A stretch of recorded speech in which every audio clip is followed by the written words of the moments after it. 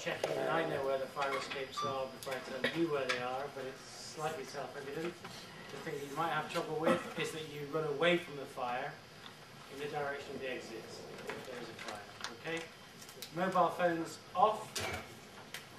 No talking, no eating, all that kind of stuff. So, it's a huge pleasure, as ever, to welcome Delabore Vesely. He probably needs little or no introduction.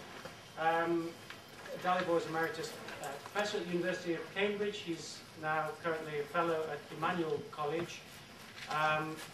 He's, without doubt, one of the preeminent thinkers in our field of our time. That sounds very grandiose, but it's true.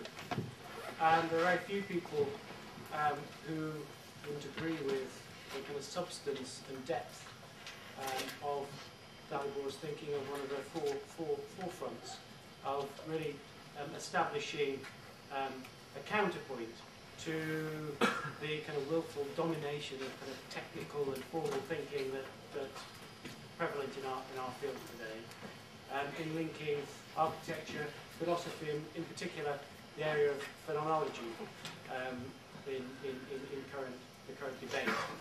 Many of the world's leading architects and critical thinkers, educators, that are a great debt to the 30 or 40 years that Delabore spent in both design and architectural education. We're hugely proud to have his association with the school, and without further ado, let me welcome Delabore this evening.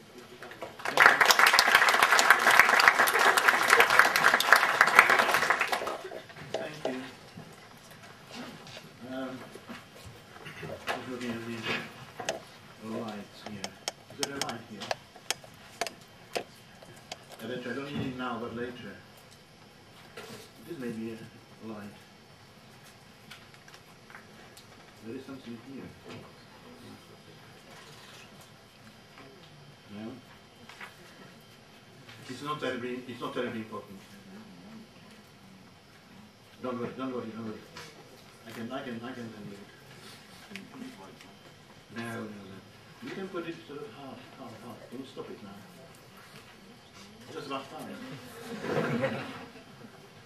The question is always to see pictures, and can you hear me in the back? Everybody? Yes. Thank you.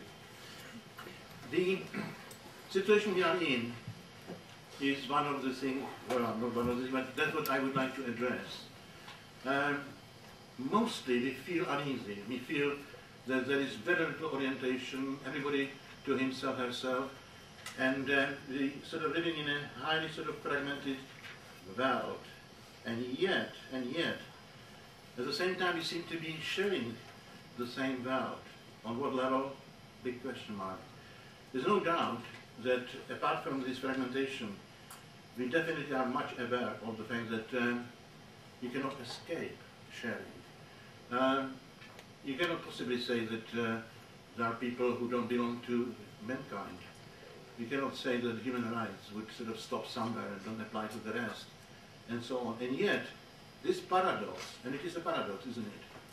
That on one side, we hardly find agreement between two or three people. Everybody's got his own vision of things and taste, as we call it. So, fragments on one side, and strange kind of unity on the other, which we cannot avoid. In fact, we cannot avoid one or the rest either, just somewhere in the middle. And that's exactly where I'm speaking from, the position in the middle. Why is it that it is like that? What made it happen? And how can we get out of it, if we can get out of it at all? Because I'm an optimist, I still believe that we can. Now, what is happening on the scene is, again and again, a discrepancy, not between the fragments and the unity, potential unity, but also vertically between what is expected and what we really would like to do. It's almost in architecture now, and it's strange, isn't it? Like in the rest of developments of science, particularly, the laboratory people, and you go to Cambridge, 3/4 of people in Cambridge are working in one kind of laboratory or another. As you cross the threshold of the laboratory, you leave behind your normal life, your friends, your family, your feelings, your intentions, blah, blah, blah, as far as the outside laboratory world is concerned. You take in only the stuff and thinking and intention that apply to the laboratory. Well, something of that sort is happening in our world as well. If you're working in an office, you have one idea how it should be done, especially when you're fresh. And then you discover that there are planners, there are specifications, there are pressures, political and financial, and so on and so on. And they say, no, you can't do that, you can't do that, you can't do that because it's too expensive and because, etc. You know, that you can't do that is so notorious that it drives them nuts occasionally. Unless you get used to it. Most people simply do give up and say, well, you know, it is what it is. These are the expectations. There are specialists then on practically everything you touch, which is pretty boring as well. Especially when you do large operations, high-rise particularly. There are experts on the best possible layout on a tower, commercial tower. There are experts on the skin of the buildings. There are experts, you can go on and on and on. And they always sort of look at you like a complete idiot and say, well, you can't do that. You know, there's this way and that way how you can be done. And it has been experienced and experimented with and so forth. That's how we do high-rise buildings. You can see particularly when it comes to the hot spot like New York. The reason that Danny Libeskind didn't get his ground zero was very much you can't do that. Well, you can't do that because you don't meet the same criteria or parameters in terms of volumes, commercial space, and money, and so on and so forth. Plus, probably the most important thing of all was the mafia of New York, and it is in a way almost a mafia in the architecture world. People, offices that have sort of priority. They are the experts on the high-rise building, and they would do it. Well, shall I mention names? Probably not. That's why I'm one of them. And they simply feel that everybody else is just simply not up to it. You know, they are New Yorkers, they've been on so many high-rise, they do it. Expectations. So, on the vertical level, so you have two kind of dichotomies. On the vertical level, what is expected and what is at stake. The truth is that we're discovering more and more as we go that what should be done is on the other side of what is expected. And that's where intelligent architects and offices try to struggle and build some kind of a road or journey or bridge towards what is most important. Because the critical thing as it happens, and there's many reasons for that, many reasons why it is as it is, why the expectations don't, what is expected, the official mainstream, how things to be done, are usually missing, unfortunately, the level of issues that are absolutely crucial and relevant to architecture. To give you just one example, there was, still is there, but it was new, development on the Thames estuary. New development was supposed to be very progressive, future-oriented, and looking towards something new and better, called Thames Mead. The Thames Mead, in a few years' time, became a disaster. Criminality grew up, fragment, and so on. So, at some point, they tried to save it. So what they did, they invited people that would be able to help to save it. Not architects, they don't do damage, but they invited people that would be able to tell them what's wrong with it in terms of use, how people would respond. So, sociology comes in, psychology comes into it, and so on. Eventually, probably even touch on psychiatry. So all this extra knowledge was trying to bring it down to something which would be plausible, livable, bearable, and so on. Well, you look at it and say, ask a very simple question. Why it wasn't done in the first place? You build the thing, you're missing the point, and then you're repairing it. It costs twice as much or 3 times as much. It's late, and it cannot be done probably as well as it would have been done if it was in the first place. So, small illustrations. I'm going straight into images to illustrate a few points. What are the few points? The few points are the three, as usual. Three stages of development of architectural thinking, which is something we don't really pay much attention to. How architecture was done up to a certain point, how it was done then, in the next stage, and how it's done in the modern times, say from 19th century, including our own time. Three stages. The one which would take into consideration the natural conditions, build up history from it, and build up thinking out of it. Gradually, that has been transformed, and history comes in its place. So the mainstream is reference to history, origins, blah, blah, blah, primitive harpers, that sort of stuff. And eventually, in the last stage, even that goes down the drain, and history disappears from the scene, and it's replaced by theory, theoretical thinking. And that's exactly where we are. That's nothing but outline of what we're going to do as we come to about one set of my talk. At the beginning, I would start really from typical illustrations of the dichotomy. The mainstream, what is expected, and what is done. It's interesting that you probably know, before I go into this example, you probably know the picture, because it's been reproduced so many times, of Mies van der Rohe high-rise, the beautiful glass tower block. That was done about 3 times. The first version of it is not published anymore. It's in archives.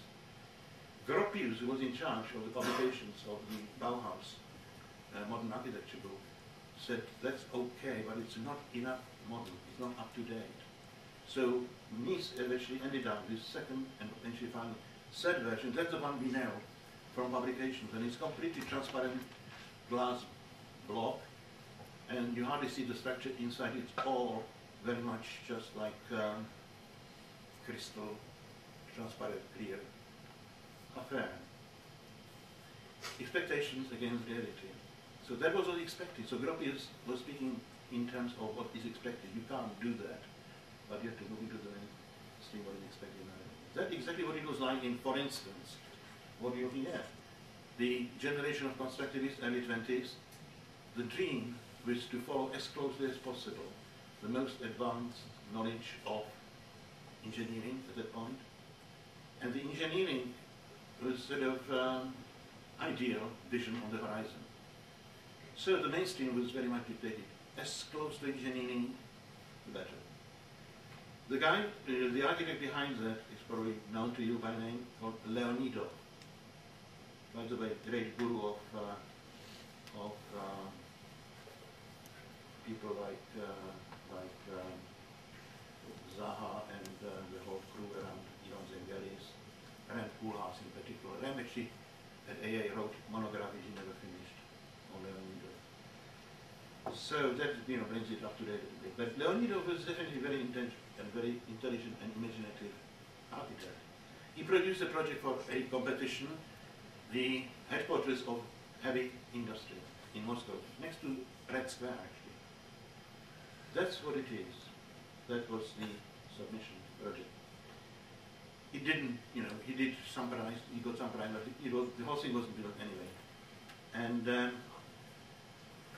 then, 1929, 30, as you probably know, the avant-garde goes down the drain, Stalin comes on the scene, and all these people either go to Siberia or underground.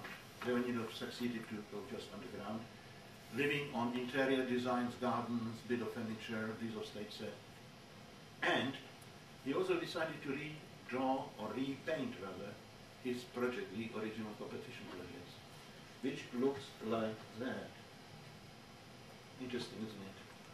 So here it is, as he would like to see it, as he felt about it, what the whole problem was about. Close to center of Moscow, the old Orthodox church tradition, churches, St. Vasily on the square and so on. He brings it to the point where, in fact, he goes even further. He takes it from the historical tradition and the church and the religion and the Russian culture to the point that he meets it with cosmic reference to the sun. By the way, at that time he also privately illustrates a utopian vision of the future possible city, a text from around 1600 by Italian called Campanella, Città del Sole, the city of the sun. So the sun is one of the sort of reference to something which has more than one meaning. It refers to the natural conditions, the overall cosmos, but it also refers to traditions, refers to how the sun in fact is responsible for life, creativity, history, tradition, etc., etc., etc. He goes even further, and I'm finishing just with one more illustration. That's almost like a dream. That's almost like a dream vision. The sky dominates. The sun is now eventually, as it were, embodied in the dome of the church. The church comes down to earth, etc., etc. It can go on for quite a bit. So that illustrates, you may call it schizophrenia, you put it together, the official expectation drawings, and then the drawing which he would do if he was free of all the external pressures. The reference to the ground, those splits that we're talking about, this sort of potential schizophrenia, there's much more to it than it appears on the surface. What it appears to is that most of the expectations are results of representation, how we represent, and the power of representation decides very much gradually, what becomes this kind of dominating image. And you can see it even in on the current scene as waves. There is a period of archigram, everybody's living directly, indirectly archigram. There is a return to postmodern. Most people, quite a lot of people do postmodern, whatever that means or whatever it looks like. Then there is a period of virtual reality, playing with simultaneity, simulations, playing with possibilities that comes out of investigations known as parametrics. You know that stuff. And so on and so on. And those are waves. And for some reason, everybody, not everybody, but so many people, too many, one too many, doing it across the board, from Europe to America, Yale, Princeton, Harvard, you name it. So, they all do it, So the dominating trend is there, but, on the other side is the reference to what is given. And what is given is something which you cannot negotiate. We find it difficult to negotiate the construct if you just take part in it or ignore it.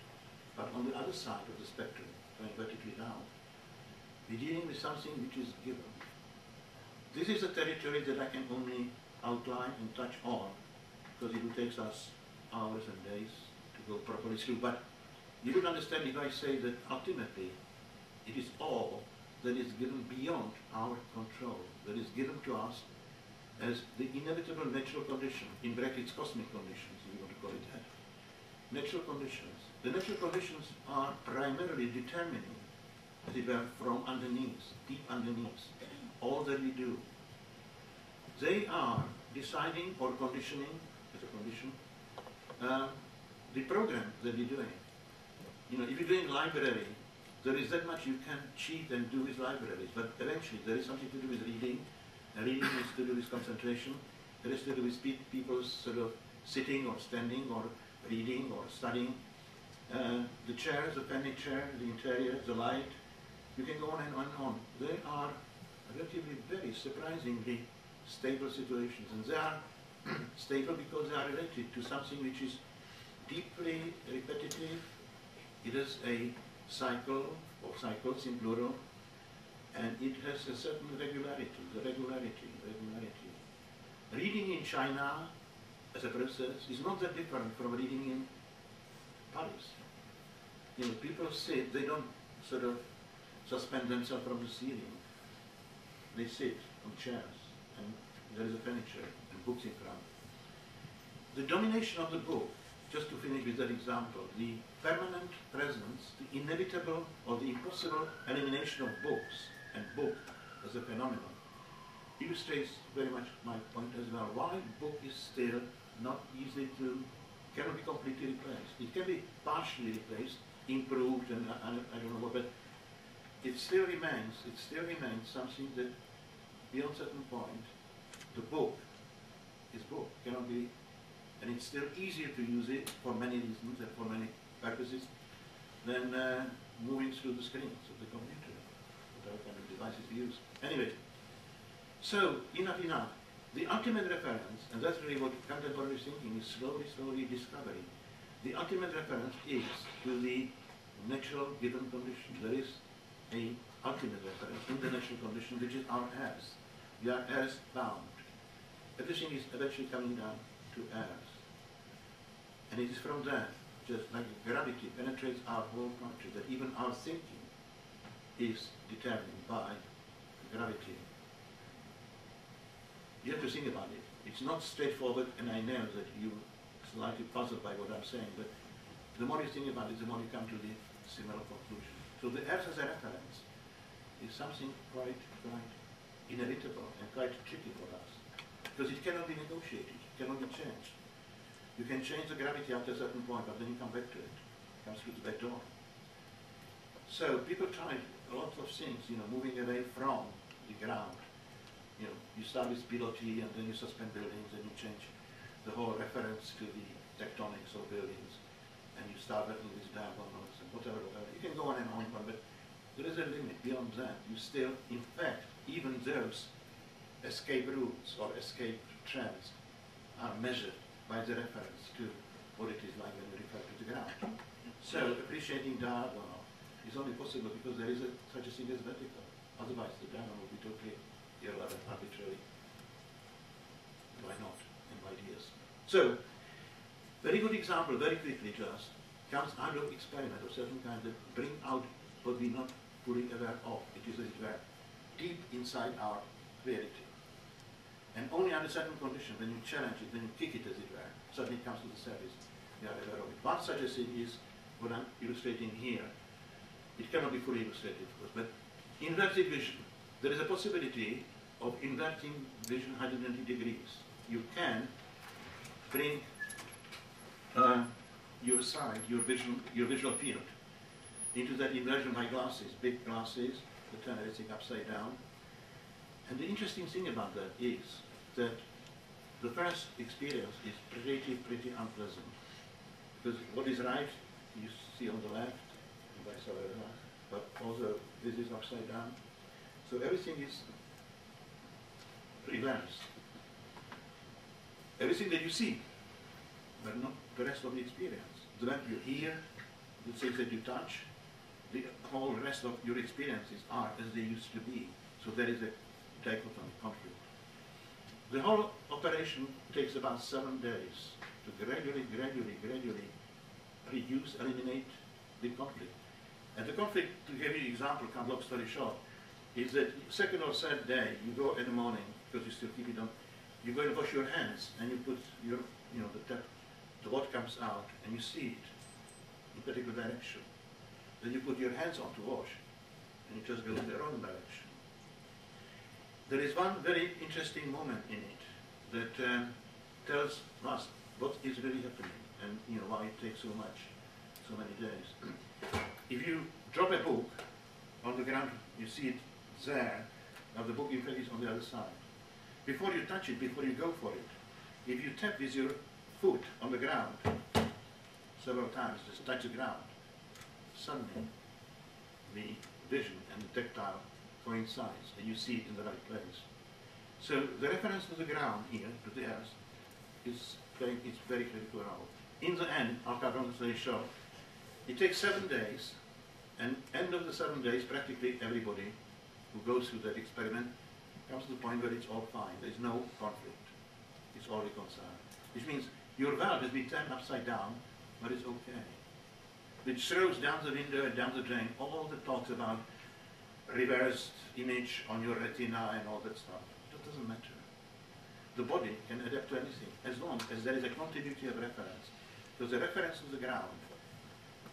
And there is an even better example if you can use your imagination, which I see when you watch a ball game, tennis, or any kind of ball game, including football.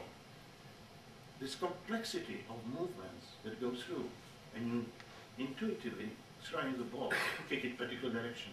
It goes down, somebody is running there, everything is moving, everything is moving.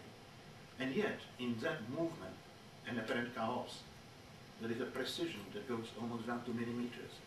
Because there's a continuity of reference from all this relationship between people on one side, other side, and between you eventually, that you play your own role in it, down to the point where you're running on the ground and you're touching the ground. The ground is the point of reference that helps you to support, like gravity, all the experiences that eventually would have any, what shall we call it, order, coherence, meaning, relevance, all that. Another example, very, very quickly. Well, how all that is taking place is sort of interesting when you see it in terms of sequences. We referring to the ground and how the ground influences the other levels of our experience. It's possible to see in terms of relationship between physiognomy that we recognize people's faces and images and photographs. Now, if you turn your photograph upside down and show it to somebody and tell them, you know, this is John, you can't believe that because you don't see it as physiognomy. You see it as distorted, you know, upside down vision.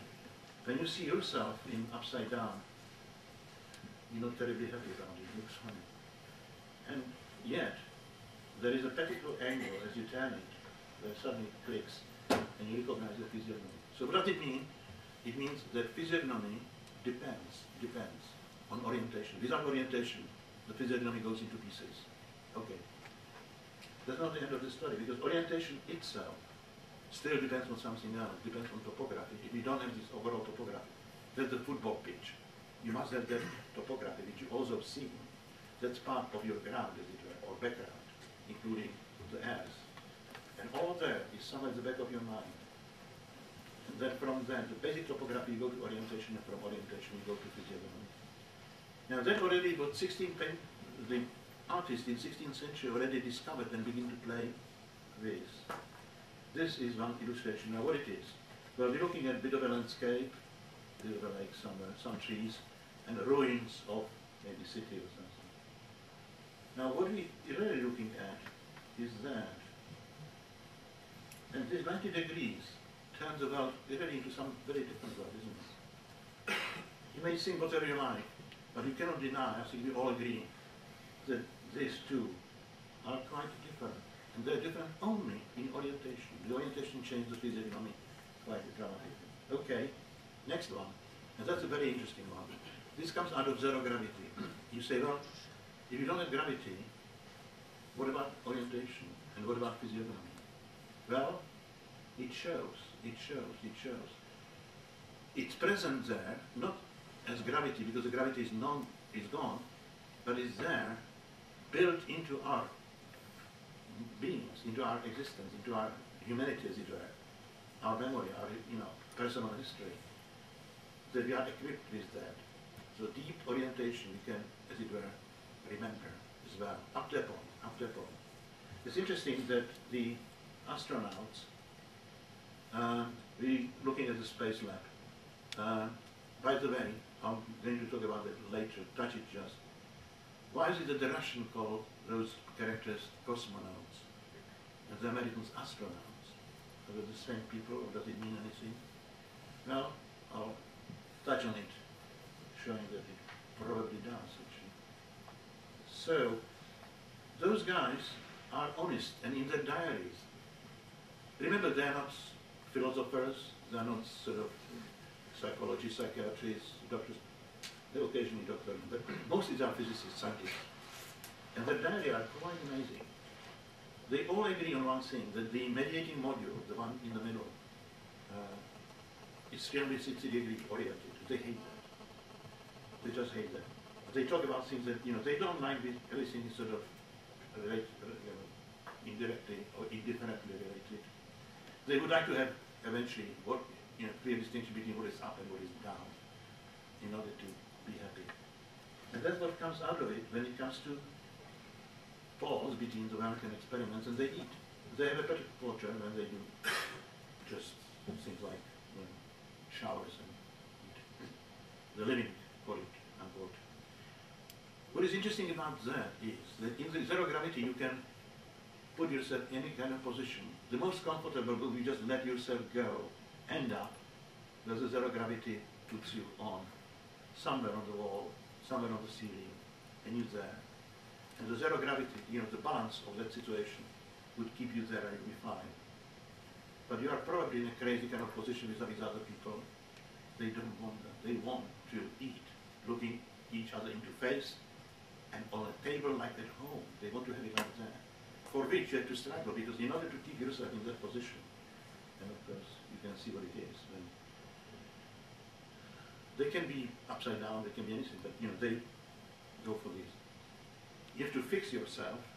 There is a floor and the ceiling has a great triangular, and on your shoes you have a triangular metal piece, and you have to put it in and lock yourself in. If you don't do that, anything you touch makes you fly.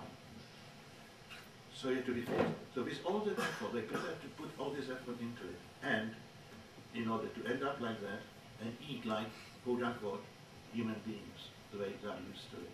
It's also interesting that in that space lab, they have, probably even today still, they have one big window, otherwise it's all closed up. And that window, they can, in an interval, they have an interval of an hour or something, and they can do whatever they feel at their time. They all prefer to have their piece of chocolate, whatever they get, as an extra, and sit next to the window and watch the earth. Little detail, interesting. But the most interesting is what happens when there is a kind of unusual situation. They let bees sleep, so they sleep, 5, 6 hours, whatever they have. And they also keep completely without interventions at that time, so no telephone. But there is an emergency and the telephone comes out. And one of the characters is writing in his diary description of what's going on, and that's very, very interesting. He says, I'm hearing the telephone in the darkness. I can hear it, and no idea which direction to put my hand to pick it up. No idea, no orientation. So, what I'm doing is trying to find out, moving my hands into any possible direction around me. And I'm touching everything, probably even the telephone. What's happening? Some ghost. Probably even the telephone. But I haven't got a clue. I don't know when I'm touching the telephone that it is a telephone. Because I cannot, and that's exactly the point I'm making. He says, because I cannot recognize its shape. And I cannot recognize the shape because I don't know which direction I'm oriented to.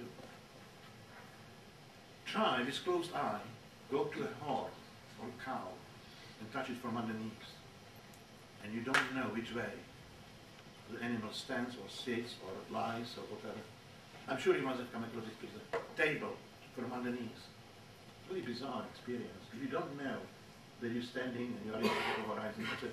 So, what it says clearly is that without orientation, there is no physiognomy. And of course, the third stage, without orientation, orientation is not there without topography. The topography is also, again, what you remember.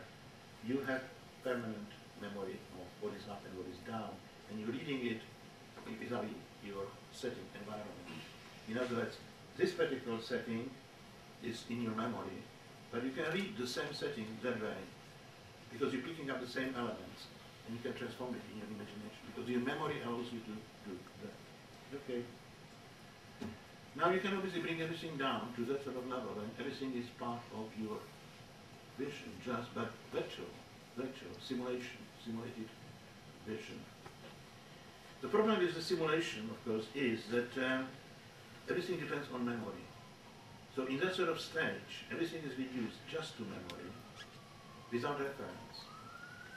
In the space lab, we still had a reference to the surroundings. You still were situated.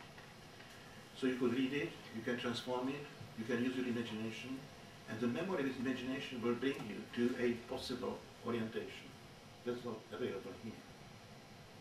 And that's why suddenly this freedom, which is of course incredibly disputable and problematic and one-dimensional, people would, the virtual people, I call, would describe as being more real than reality itself. Virtual reality, we say, could be more real than reality itself.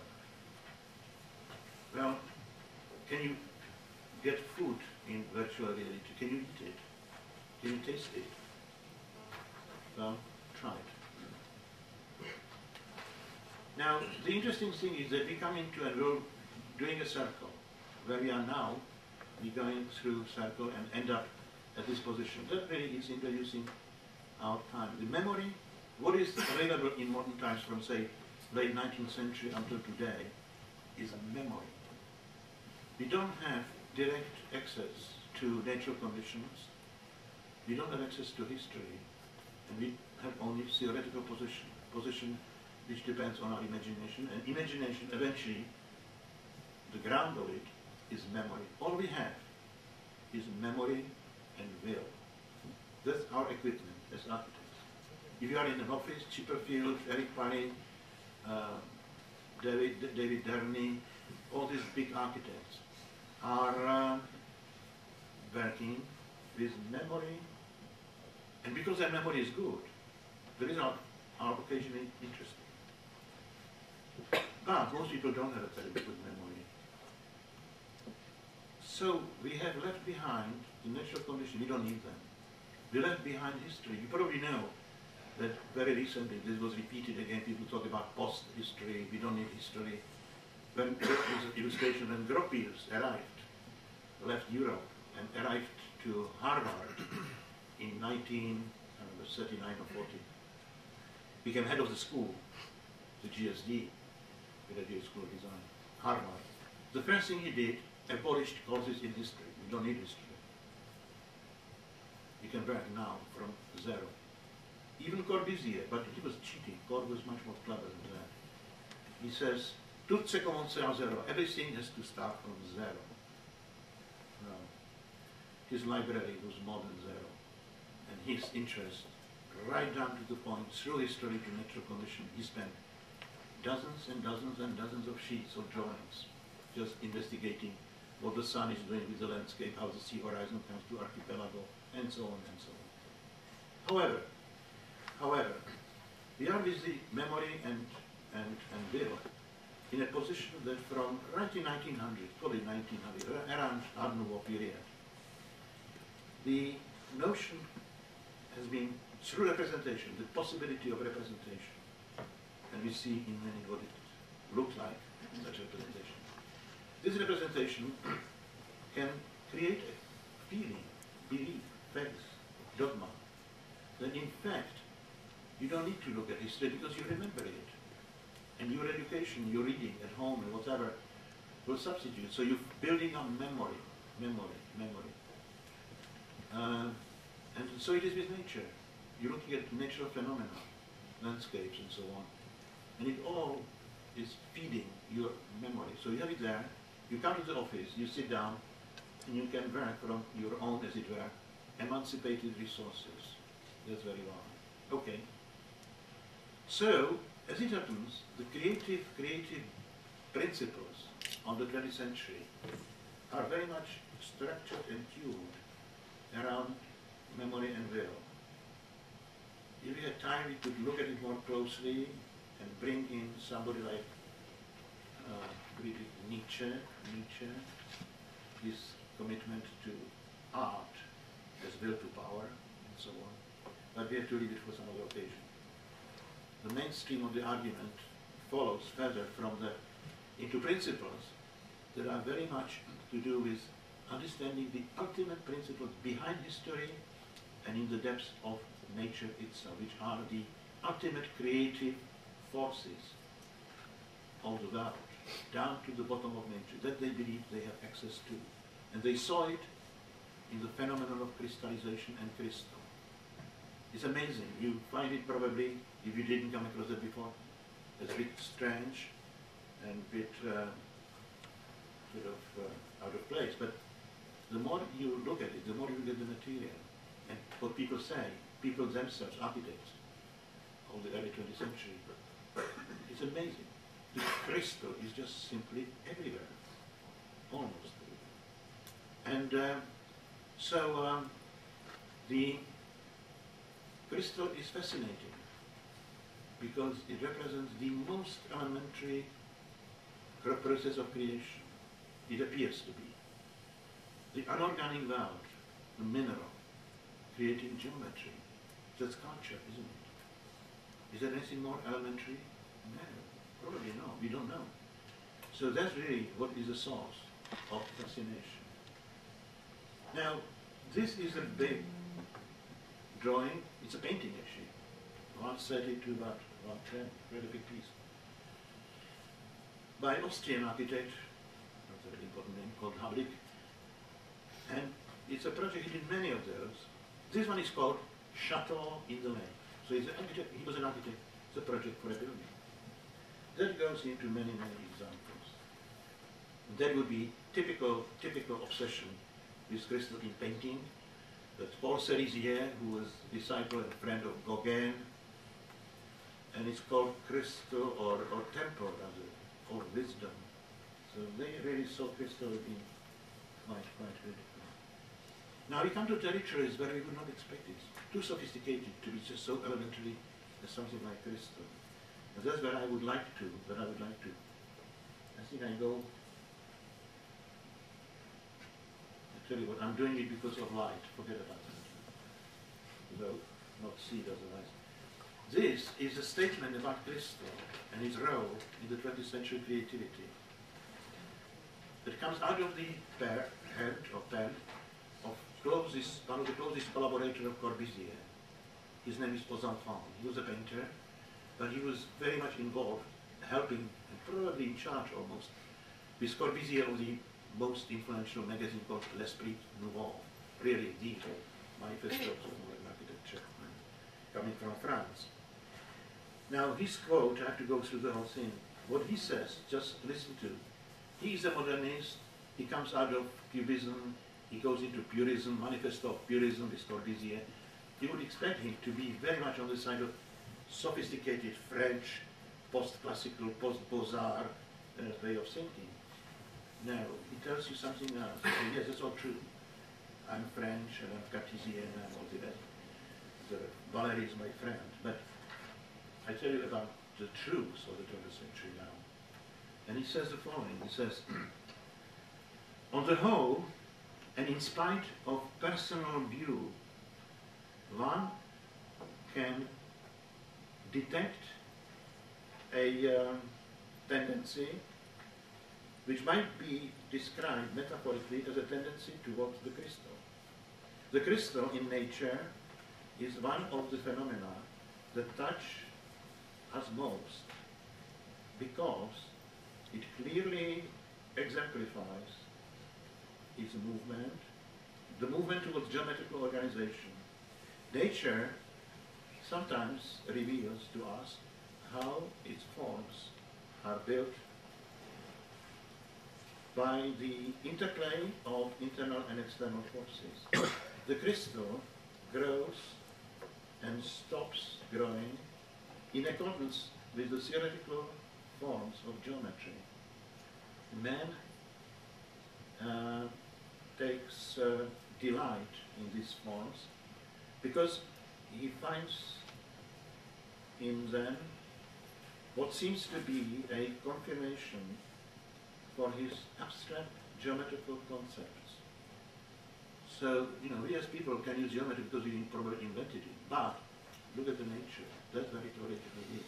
And as you come close to it, you come into terms with the ultimate source of reality as such and creativity as such.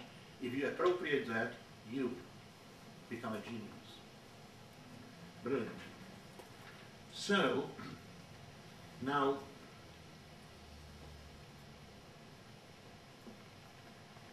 so they all kind of perceptible to the human senses that confirms those laws which human reason loves to propound in order to explain nature in genuine cubism. That is sometimes organic, so he refers obviously to the Cubists mostly painting at the time, Braque, Picasso, Juan Gris, those people, and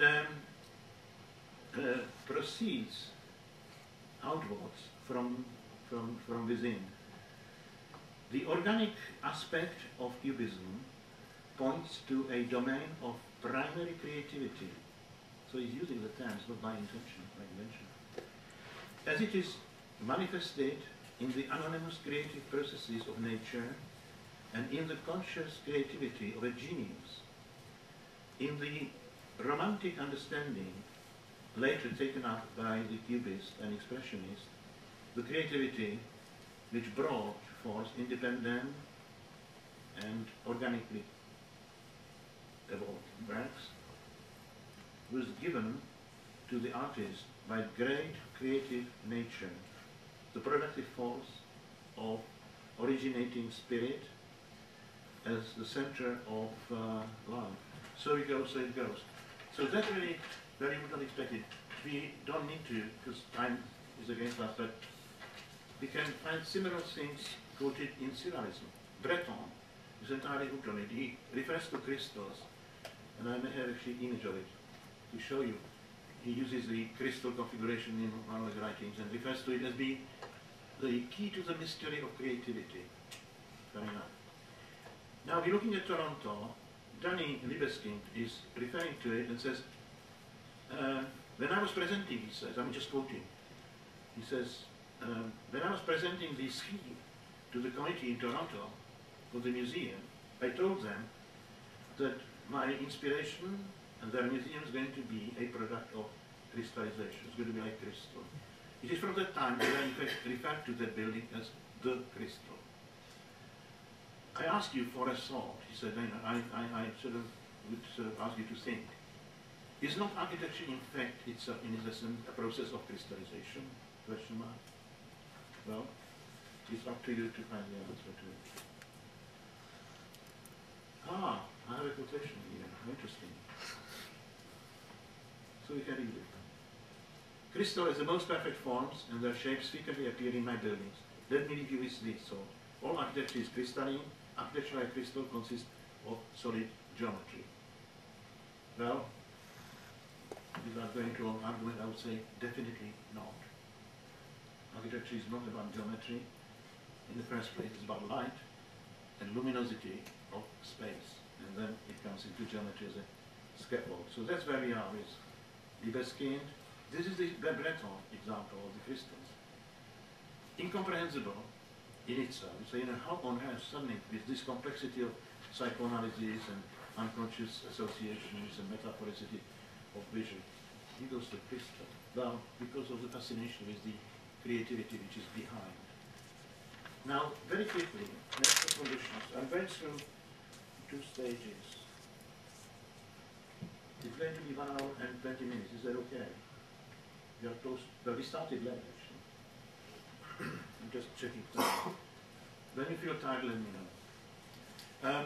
Natural condition. How it was in the stage of architecture, which goes up to 17th century. Architecture is practically, architecture takes place, is developed, is thought about, it's argued, it's in manifestos, it's in treatises, etc., and in the religion of the building that come out up to 17th century, probably beginning of 18th century, is formed in the framework of cosmology. It's formed in reference ultimately to the natural conditions. Now, example. Let's go back 2000 BC. We are in Crete, the island, and we are near Heraklion, and there is a cave there with looks in plan and section like that. And what you see actually is stalactite. That was something which fascinated them. The stalactite is, the kind of thing that grows from the ceiling and meets stalagmites. So they come together and create a pillar. And one of the pillars, they discovered, the archaeologist, is surrounded by a little wall, 60 centimeters high, and all the offerings are inside the enclosure, like a temenos it's called. And the pillar is slightly shaped, slightly held to look like a human figure, like a deity. And that's it. Now, what is interesting about that is why it was so fascinating. Why? The pillar brings together 2 things. Brings together the height, the ceiling with the floor, the heaven with the earth. That was one of the real primary concern of the ancient civilizations. We know that from so many examples. Just to give you one example, to stay on Crete, Crete palaces. You know, we are somewhere around 2400 BC until about 1800 BC. Then all the palaces on Crete. Knossos, Thespos, Maria, Tozakro. The main palaces are about 5 or 6 of them. And they are far away from each other. You can't see from each other because mountains. And they have all of them the same sort of similar arrangement. Big rectangular court in the middle, with series of magazines, rooms, sanctuaries, and so on. But this court is precisely oriented, all of them, exactly down to 1 degree, the same orientation. Well, you know, how can you do that? Well, the only way to do it is just looking at the sky. And what you see there, the regularity, is now projected down. And you do it in each case in relation to the same configuration on the sky. End of conversation. Fine. So it means that what is above is the source, and is one half of the reference. This is a reference to that. The order of what is here is visible there, but the reality eventually is down on Earth. That's how architecture will be treated on the cosmic level. Very quickly further. That's what it would be like, you know, when it comes to little seals. And they are very rich. The deity, they had deity, it was lady, because it was matrimonial system anyway, is the deity, and she gives a stick, which is something to do with, you know, the rights or the power or the to the, we don't know if it's a king, probably, something of that sort, of the island. Now look at that. The columns are very unique. And the columns come to existence out of that primary human reality and experience, that there is a problem of mediating between there and there. How you mediate? The column does the trick. It has a head, like a sky, it has a foot, base, and then it's a body, just like human body. This is from Mycenae. We are somewhere 1600 BC, and look at that. So the human body and the column becomes very much close linked. We don't have time to go into details. If you have any doubts about what is above, what is below, in the Hellenistic time, in Dendera, there's such a thing, for instance, in, I don't have a picture of it, in Knossos, they recently discovering some of the other sanctuaries around the main palace. In one of the sanctuaries, they discovered there is a little space, you know, this typical pillar crypt arrangement in the middle, and the ceiling is blue with dots on it. So that obviously is a sky. Now we have a better example of it. One of the best is in Egypt, a place called Dendera. And in Dendera is the whole zodiac already on the ceiling, rated down to the ground. That's what it looks like in detail. Now here you can see that this particular element, the tree, the human figure, and then pillar, becomes differentiated as you see it at the entry. That's entry into the sanctuary of Soul, which has head differentiated from the body of the column and the base. And it stands in the entry into a sanctuary, the building. And it can represent the building as a whole. Because it represents the human figure, the deity, and the deity, of course, the overall order of the place. Fair enough.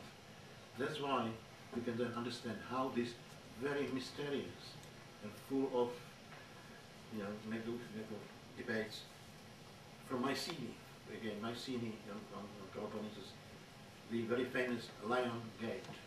The pillar in the middle, which represents practically the sanctuary, represents, of course, the citadel as a whole, and it's surrounded by those lions and so on. Okay. So we have principles of columns. And the Trinity, the division, is absolutely crucial. That's what columns would be doing. The mediating link between what is above and what is below. That will be articulated then to friezes and God knows what. And then the base would be also elaborate and much more differentiated, you know, as a base of the column.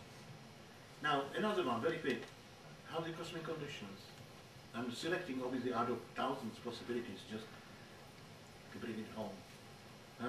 How does it work? How does natural condition come to architecture? Charter. Probably a number of you been there. And you know that the main thing is what is inside. The architecture is interesting, sophisticated, etc. But the real, what is it all about and what is it for? This whole complex construction is about the interior light that comes in and is transformed through the windows and creates this sort of very magic continuum of color, light, which brings the meaning from the iconography of the window into the space itself. Fine. So it's about the movement of sound.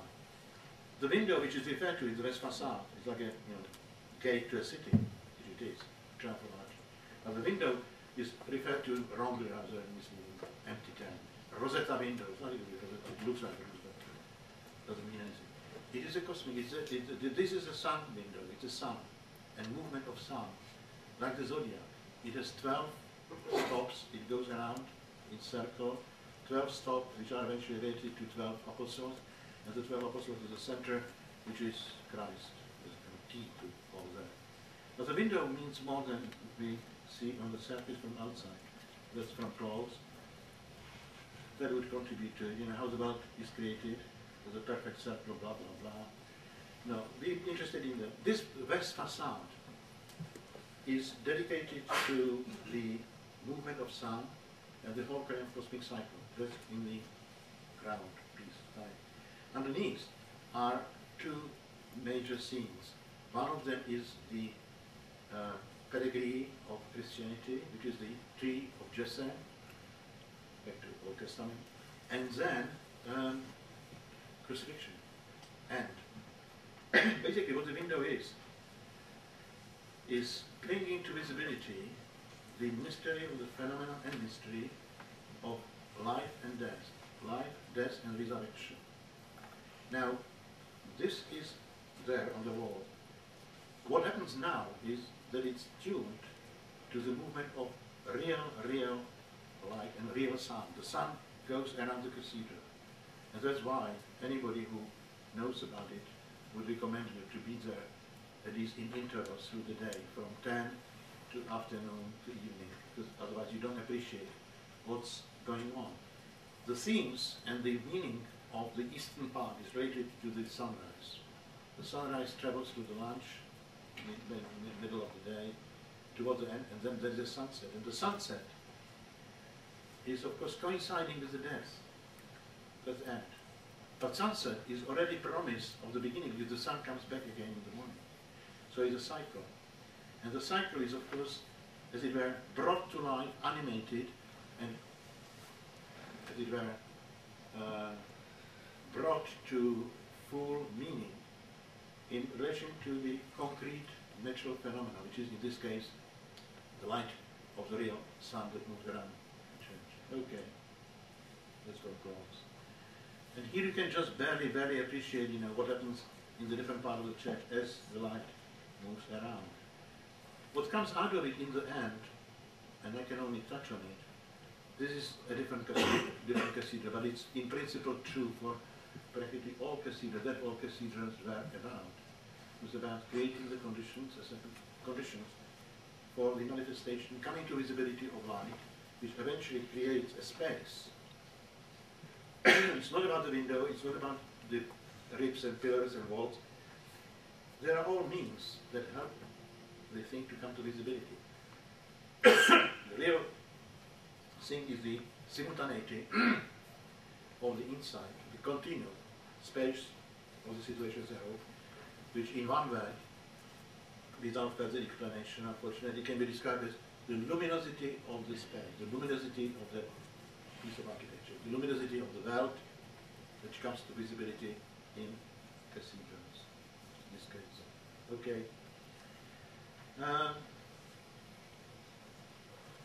have no time to go much into detail, but just to show you, the Middle Ages ended up in understanding that all that we're talking about, the movement of light and the luminosity as a phenomenon, can be grasped through optics. So the optics was highly developed discipline taught at all universities and so on. And you can see the light comes from sun eventually, okay, so travels down, and it hits halfway down the moon. That was the distinction between celestial and terrestrial, heaven and earth. Moon. Everything which is above the moon belongs to the heaven, below belongs to the earth. Once it passes that, it starts picking up the density of earth elements. So it goes from fire to air to water, and eventually to earth. Once it comes down, it ends up, in this case, in the eye of the spectator, the one who is picking up the particular vision. And it's an interesting illustration which has not been commented properly yet about. If you want to know, it comes from a treatise, Vitruvius and Commentary on Vitruvius, Latin, something, an old Italian. Cesare Cesariano is the name of the architect, the second-rate architect, but it comes from the group of people who were working in Milano at that time. It was published in Como, outside Milano, but in Milano was a group of people who were responsible for this kind of thinking, transition from optics to modern perspective. Who was there? Leonardo, Bramante, and somebody called Luca Pacioli, who was primarily interested in perspective. Okay, enough. I'm leaving that out. Now, what we have to say, it's very, very important now, very briefly, is that the natural conditions, if we go back in time before 1700, the natural conditions were there as ultimate reference. That was the reference, ultimate kind of foundation, the ground. Obviously, history was above it. People did have history, at least from the Greek 6th century, Herodotus and so on. And they, of course, had thinking, a bit of philosophy, a bit of scientific speculation and so forth. So that was there. But what is happening around 1700 is that the cosmology, the cosmological framework, the natural conditions, which were defined as cosmology, which means everything which is above and also below. Cosmology talks about stars, sun, moon, and so on, but it also talks about seasons, talks about plants and people and so on. So you have to see there's a whole set. That's cosmology. What happens in 17th century is that the clever people start looking first on what can be more explicitly discussed and preferably mathematically interpreted, so that, as it were, didn't bother about the below, they just took the above. And the astronomy comes out of it instead of cosmology. So cosmology from 17th century is not cosmology. The term should not be used. It's misleading. We don't have cosmology today. All we have is astronomy and astrophysics and celestial mechanics. That's what we have. That's the truth. We don't have cosmology. That's not the case.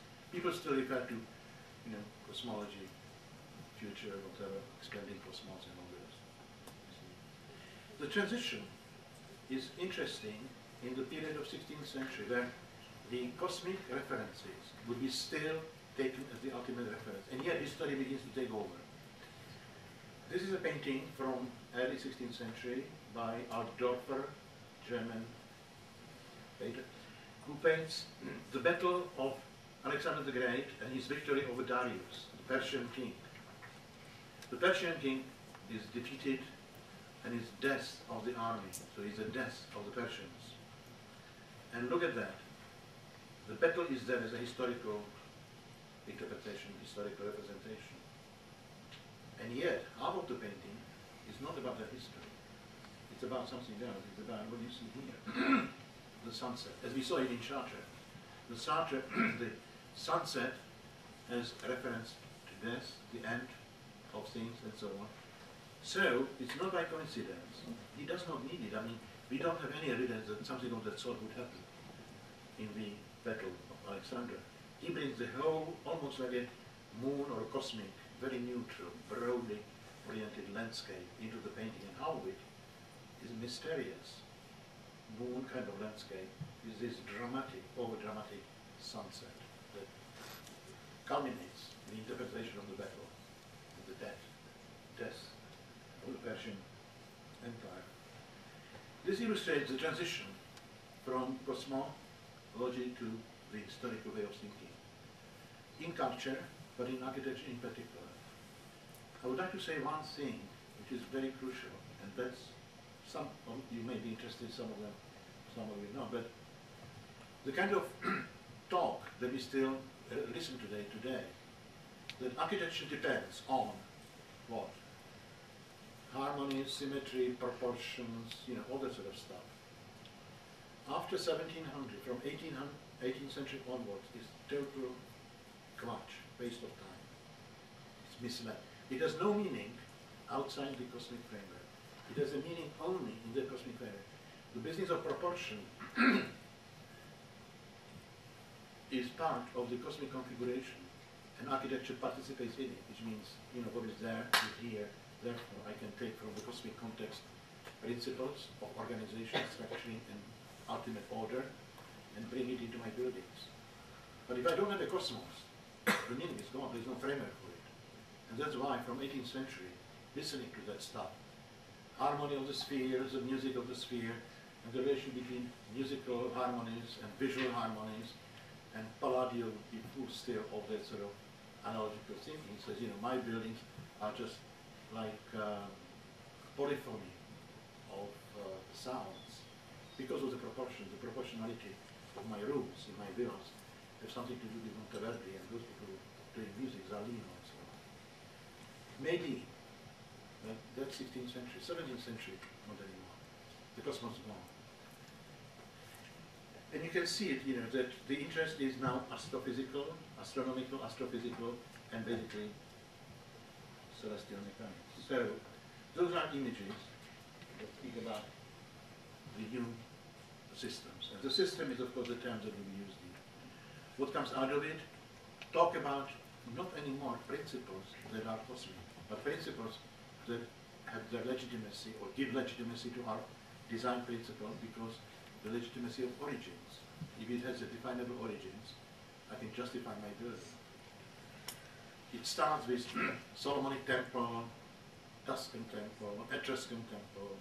You can go on, it culminates and begins to be almost like a dogma. Even today, architects, unfortunately, still refer to it as being the source of architectural principles and architecture thinking.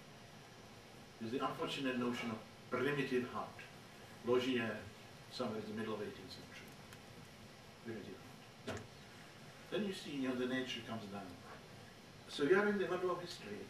What is interesting, a small comment, there's a big moving away from the cosmic natural conditions into historical conditions and framework means that nature is itself absorbed in history and becomes a historical discipline. And I'm not going to talk about it, but think about what on earth is meant in London when you come next to V&A Museum.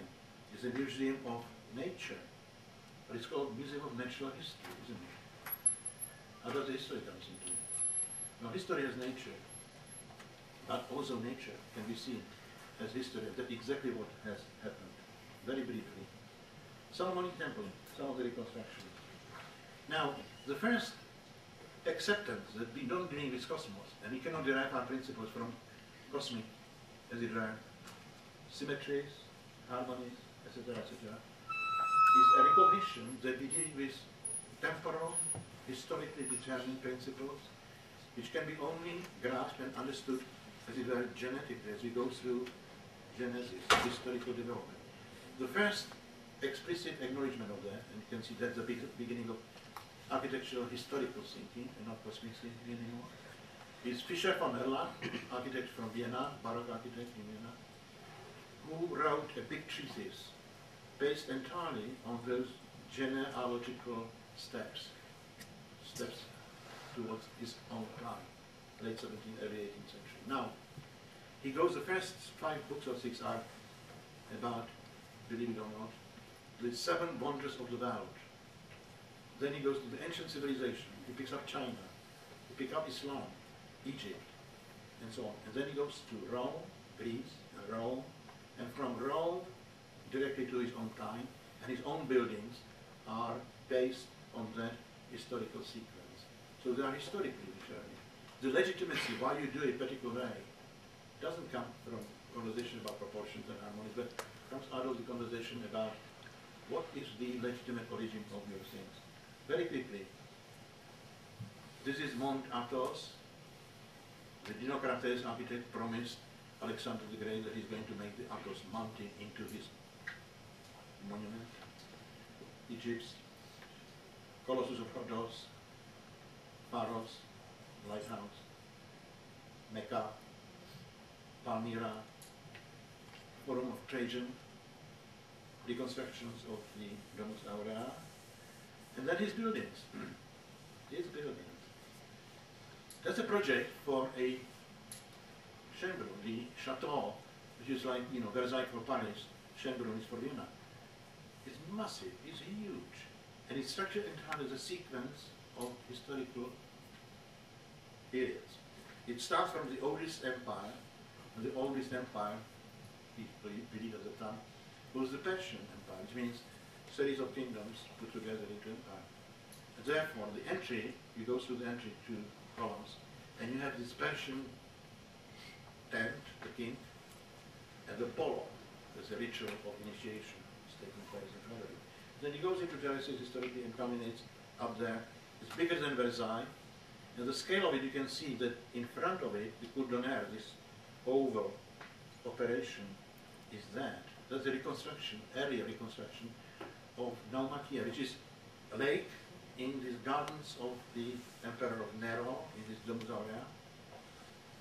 And it's a lake on which you play games on ships. Naumakia. Now this has been destroyed after Nero died. And on its place, exactly on those foundations, is sitting now Colosseum. So the Roman Colosseum size tells you how big is that upper part, just the Cour d'Honneur. And on the both ends, he's got just as a kind of little footnote, Palladio, the two Palladian villas. All right. Now, the mentality, the modern mentality is developing. The problem here is that the next stage, the stage of historical thinking in architecture, the historical thinking, unlike the cosmic reference, the cosmic principle, because the world is one, and it's common, we all share it. There is only one reference. There's only one sun, there's one moon, planets are visible by everybody from Arabia to Ireland and so on. So, history is not the same. History is not one. There are many histories. So studying relativity. And that what brings architectural thinking towards 19th century and late 18th and the 19th century to this dismal situation where, you know, it's not very clear, should it be Gothic revival, should it be the revival, you know, what do you choose? I've got my history, you've got your history. I believe in Roman, you believe in Christian, and so on and so forth. The relativity was felt very strongly, and people tried to compensate by searching for a new kind of objectivity. And that happens around the French Revolution. Rationalize the whole problem. Rationalize history and the natural conditions together into something which would substitute the relativity achieved at that time. This is a drawing, quite big, by Boulay, and it's referred to as the Temple of Reason. When you open it, the Temple of Reason looks like that. The upper part looks pretty reasonable, but the lower one definitely not. The grotto, full of stones, mess. The detail on that, on the top of that grotto, is a figure, is a Mother Earth, the goddess of Earth. That's what it looks like. That's what it refers to as Tibet. Anyway, the French Revolution also went even further. What you see here, what it illustrates is that the reason and nature come together so much that we practically substitute not only history but also the natural condition just by our reasoning. We can reason ourselves. We are sufficiently together, becoming close to that stage of memory. Now it's memory and genius that actually comes into it. Now the French Revolution, that's interesting. The French Revolution eventually in the Terror period closed all churches, religion, and it was substituted by the cult of the highest deity. The highest deity was not named. He wasn't God anymore, but it was high, obviously, reason. The reason. So, this is an example of the reconstruction. Some very important architects will be taking part in the transformation. This one is a plan for the transformation of the cathedral in Strasbourg into the Temple of Reason. Now you can see the altar is gone, everything is behind a theater. And there is a middle piece which is substitute of the altar in the middle of the theatrical arrangement. Suppose that you ask to design in that kind of space, Temple of Reason, the piece that brings it together into visibility, like equivalent of the altar, what would you do? You probably would build, I don't know, pyramids. Now, what they did is look like that. That's the reason. So the nature reason is one. We bring it together now, and we are self-sufficient. Now that brings us to a very critical stage. The history becomes so problematic that it's almost unbearably arbitrary. And we are really moving into the 19th century that cannot be taken as a whole, as to take it piece after piece after piece. You know, why the inspiration of Gothic and Gothic revival, why that you can spend a lot of time on it. Each of them is kind of interesting small history, but they are already part of the future modern fragmentation. So there is no overall framework. The overall framework is, you know, maybe reference to something which may be still considered to be reasonable. People definitely from then on trying to find some new objectivity. Disciple of Boulez was a man called Jean-Louis Nicolas Durand, D-U-R-A-N-D, Durand. He was the first professor of a newly established school, the first split of architecture and engineering in terms of institution. There's a new school established in 1806 eventually in Paris called École Polytechnique. That's where all the future polytechnics across Europe would have their origin. It's a school for engineers, and the engineering school trains also architects. They believe that engineers are also possible architects. So Durand is the first professor of geometry and eventually architecture. What he does with his students, he himself, and then just watch it, with his students, he makes a selection, because the history is just so now relativistic, to make a sense out of it. He takes the history as it were into perspective. Just look at it, the field, material. He himself self-appoints himself and make a selection of the most important building in the history of architecture. Can you believe that? Is there anybody in the room who can do that? I can't. Terrible thought. You know, how do you know what is most important? You. Who are you? Anyway, he does that. Not only that, but it's also the time that the school, École Polytechnique, begins to teach this modern mode of representation that we use still today, called descriptive geometry, the coordinated plan sections and elevations. So, the students draw all the buildings. You can see samples of that, you can get some idea what is there. Amiens Cathedral, Chartres Cathedral, Islamic buildings, and so on, Greek building. Anyway, they draw all the buildings selected in plan section elevation on millimeter paper with measures of precise. Now that's the first stage, and that's really the treatise called Recueil parallèle d'architecture moderne.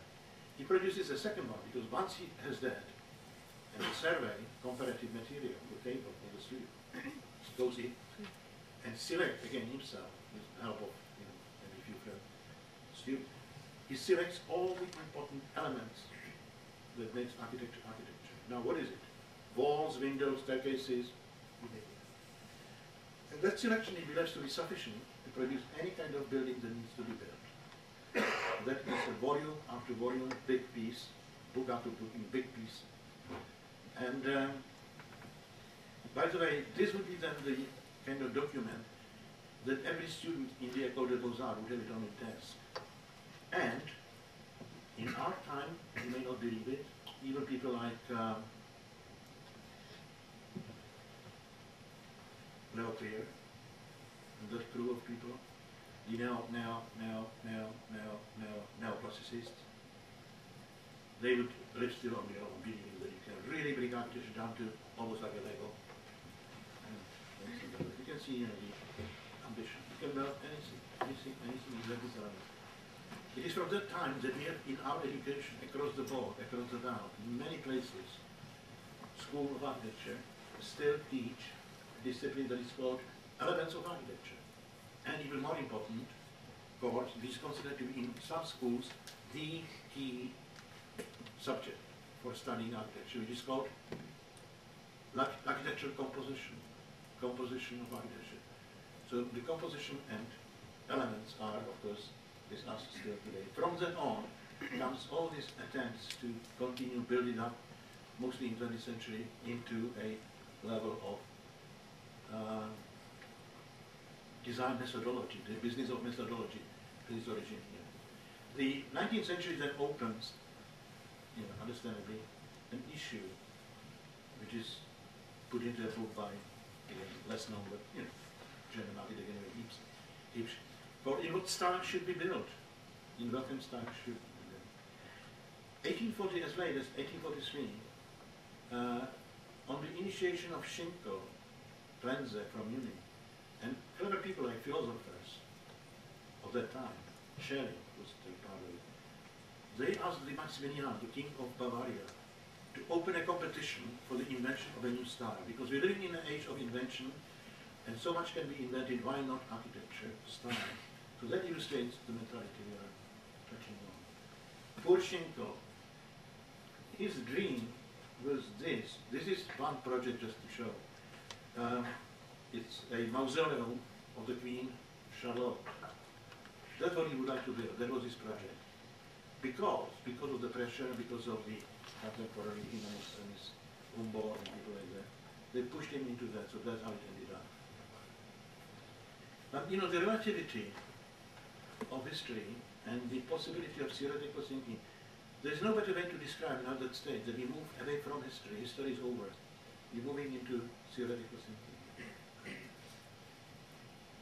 Now, the theoretical thinking means integral positions, and integral position means very much the intimate, dreamlike world. And we are back to square one as we started, very first conversation. There is a split horizontal and split vertical. We are somewhere in the middle. The horizontal split is a split between the fragments and the mainstream, what is expected, and that is a split between the construct, again mainstream, and our personal intentions. Now, we're looking at stuff that we know. I'll just give you a few illustrations. We know where we are. We are obviously inside Bilbao area. Interesting per se, if you don't know where you are, if you don't know there is a museum, that sooner or later you should be seeing some paintings and sculptures and so on. And that, architecture should not be substitute of the content of the museum. Nevertheless, we are in the world of particular dreams and visions, individual dreams. This is a 1942, during the war, drawings, not just phantasmagoria, but drawings that we intended to be, after the war, real potential projects for concert halls, etc. And it's Hans Scharoun. And as you probably know, well, you certainly know that Scharoun eventually succeeded in the 50s built the famous Berlin Philharmonie. So we are living in the sort of world of high tech, but also we're living back in that sort of world of very intimate reflection on not just history, but also natural conditions. It's interesting that Scharoun, when it comes to building the Philharmonie, in his report, in his comments, he refers to it in following ways. He says, I building the space. When I saw it coming together, it was for me like a valley with vineyards on the slopes. And altogether, I saw it like being all situated somewhere in the big tent. So those are the kind of key images, all like melodies in music, putting together into a composition. Now, what he says is, of course, everything depends on one's imagination, and man's imagination is all that matters in architecture. So the most intimate, introverted. Next to it, not very far, as you probably know, is Mies, the National Gallery. And Mies, among other things, says, people are not what interests me. What interests me is the sheer beauty of the mystery of structure. What is quite actually pointed, it's an interesting point, is that this, as you probably know, is in the West Berlin, just close to the wall. On the right-hand side, you have, you're looking from above the National Gallery, Mies. on the left-hand side is Charou, and in the middle is a space which has never been resolved. Many competitions and it's still empty and used as a car park, and it's called Kulturforum, the Forum of Culture, which somehow summarizes the dilemma of the 20th century. That's where we are. And when it comes to slightly more demanding tasks like, cities, but the fragment is not terribly helpful because we deal with something we share as common. I'm not going through that. That's Peter Eisenman. It just illustrates, the distance and so on, and the virtuality. Designing a housing scheme based on the mechanism of the block. You don't need that. You don't need that. Parametrics, fun. But we don't have to, as it were, spend much time on that. You're familiar with it, and that will be another lecture altogether. But I would like to show this example which illustrates one interesting problem. We put everything together, we said so far, we are definitely in the level of theoretical culture. Everybody's got his own theoretical position, individual theory. Zaha has theory, Kuhl has theory, and so it goes. So it goes. And the result is a theory. The buildings are theoretical buildings in many, many more than one way. Now, the important thing is just to pause and see what is really at stake here, what is really happening. The natural conditions have been substituted by historical as a mainstream. The history from 18th century onwards eventually substituted by theoretical positions. That's where we are. But the nature hasn't disappeared. It's still here. The natural conditions are here. History hasn't disappeared. It's still here. It's still living in traditions and sequence of history. Half of what you're doing is historically determined, our language and customs, blah, blah, blah. And so what happens is now that we're looking, as it were, vertically down from the theoretical position back on the history, occasionally, but we're looking at it from theoretical positions. There is a theory of history. That's what we see. And we also see nature as a theory of nature. That's why recently in schools of architecture, such a fascination with natural forms. I remember as a student the Darcy Thompson imitations of natural forms, spirals and snails and all that. We used to take it as a joke.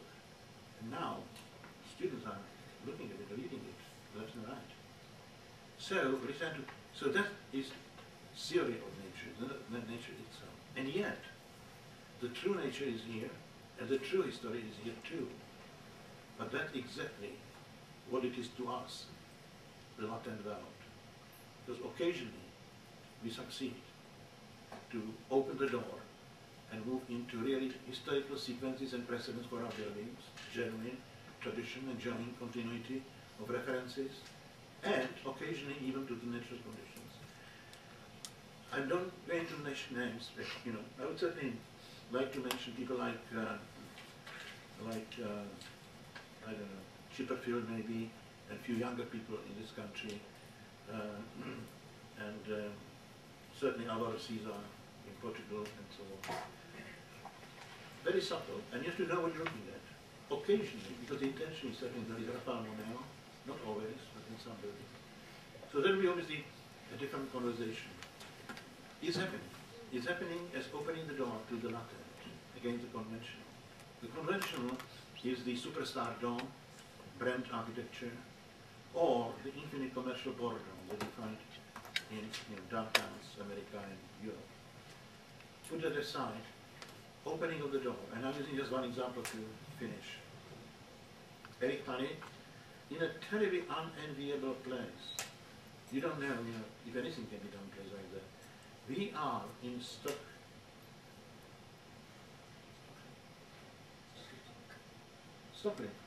That's what I'm trying to say, Stockley. Stockley Park, it's just outside, outside this park. It's a science park. Now what can you do in a science park? Richard Rogers next door, and so it goes, Eric Paris trying to kind of see how you can open the door here. So what he's doing is, the left part of the building he aligns with the road and the access, so that's the topography of the place. The right part, he aligns with the lake which is in front of you. Luckily, he's got this water there. And the middle is not only entry, but also part of the foyer, and basically the hub of the building is a whole foyer, this archie of salt. That's what it looks like. Now, there are a number of things which take place there. Let's look at the drawing. If the drawing in the middle section, sorry, going through the middle, what is there is that inside the building, right underneath the staircase, is a pillar from which water comes out as a spring. And the water travels into a channel that goes along. It's not visible here, but it goes sort of diagonally. What you do see on top of there is above the channel is a skyline. And then the channel travels, brings the water out into the lake, which is outside, into this little bridge across. Then it comes to the waterfall and ends up in the lake. So the water sort of communicates between the building and the lake, but not only that, it also communicates vertically. It communicates between the channel of water, the skyline, which practically goes exactly above, precisely the same dimensions as well. So the light coming from above travels down into the water and is reflected there.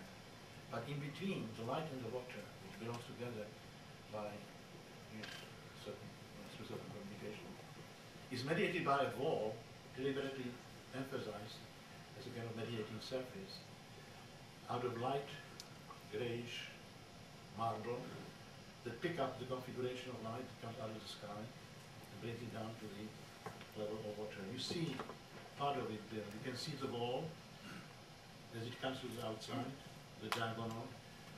What you don't see, of course, is the channel of water, because that's what the client eventually didn't want to have. But you see the skyline that travels across and so on. There are a number of other things, but very important thing also, of course, is here is the fragment of the wall and looking back into the foyer. The upper floor, the offices, are designed as wall that is made practically out of glass brick, glass block, that creates a kind of distributed light, very much sort of distributed, equal, almost light. And on the height of the table, just above the horizon of the table on which you are, is a horizontal window that goes around, and that picks up the horizon of the landscape. And the landscape, as a horizon, builds up into the horizon of the window, so that into the horizon of the floor, ceiling, and rest of the building. And it's quite powerful, right? It's like a dream. So you get this sort of communications. We are obviously at the beginning of a process and asking for some possibilities, how to open the door. Number of examples, and I can obviously bring probably another lecture sometime in the future, trying to illustrate more the already achieved and already existing successful attempts to keep open the door. Those are some projects done in Cambridge. And I think that's about where we stop. It may be, I don't know, arrangement, that we have about 2 or 3 minutes, at least 3 minutes, if there is any interesting, provocative question. Don't hesitate to ask.